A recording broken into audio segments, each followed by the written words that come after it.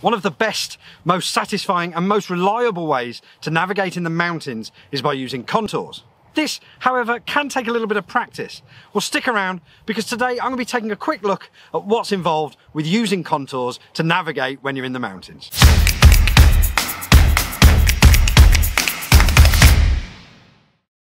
Hi, my name's Jack and welcome to the Summit Fit YouTube channel. As well as hints and tips on techniques such as this video today, we'll also be looking at advice on gear, equipment and general things that you can do when you're out in the mountains to make your time in the great outdoors a little bit more enjoyable.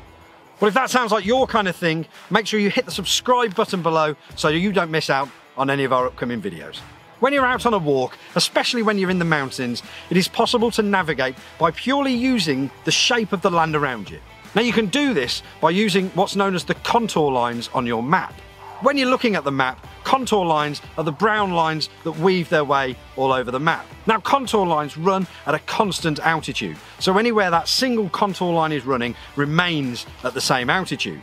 And you can establish exactly what that altitude is by following the contour line and finding little brown numbers that intersect throughout. Now that little brown number will show you the altitude in meters above sea level. Now the elevation distance between those brown lines varies between 5 and 10 meters, and you can tell exactly what that difference is on your map by looking in the legend. What a legend. Now on the map, the distance between those brown lines represents the gradient and shape of the land. When you're looking at the contour lines, when they're closely packed together, that represents a much steeper gradient. When they become a sort of amalgamation of brown lines, then that's, very steep ground, potentially something like a cliff. When they become much further apart, that's where the ground is going to be much more gentle, much more flatter. Any contours that run in an entire circle on the map is called a ring contour. Now that suggests a singular prominent point of land, so that may for instance be the summit of a mountain. Now when you're looking at contours, it isn't always easy to tell whether the ground is running uphill or downhill.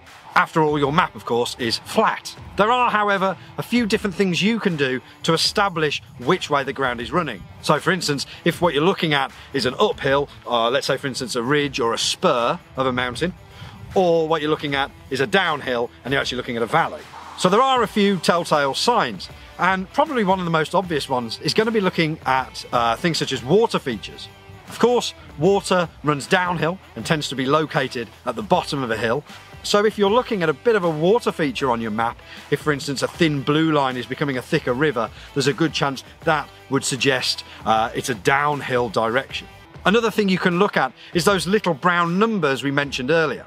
So where those brown numbers intersect the contour lines, the number will be upright in the direction of the uphill. As I mentioned earlier, contours are pretty reliable. Fences come and go, streams dry up, or in the winter they become raging torrents, massive rivers.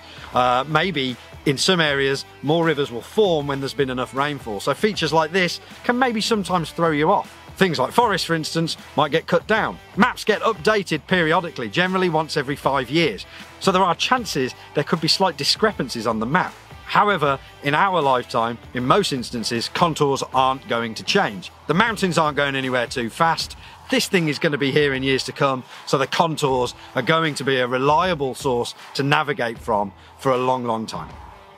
So that's just a quick look at what contours are and how to sort of understand them.